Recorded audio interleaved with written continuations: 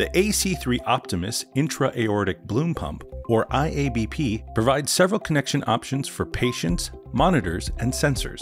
The Fiber Optic Sensor, or FOS connection, is being updated to a new type of connector, the new Simple Connect feature. This connector requires only one connection. Prior FOS connections required both the FOS slider and calibration, or CAL key, to be connected prior to IAB catheter insertion to allow the FOS sensor to be zeroed. With the new Simple Connect feature, the CAL data is contained in an RFID tag inside the FOS slider. When the FOS slider is connected to the pump, the CAL data will be read and the sensor will be zeroed automatically.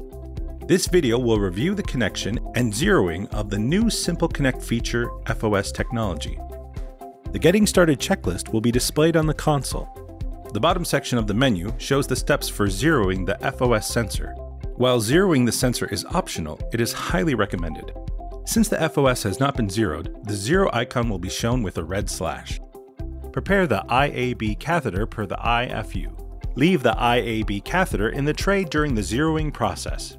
Hand off the FOS slider to the pump operator. Orient the ridge to the left. Connect the FOS slider to the pump.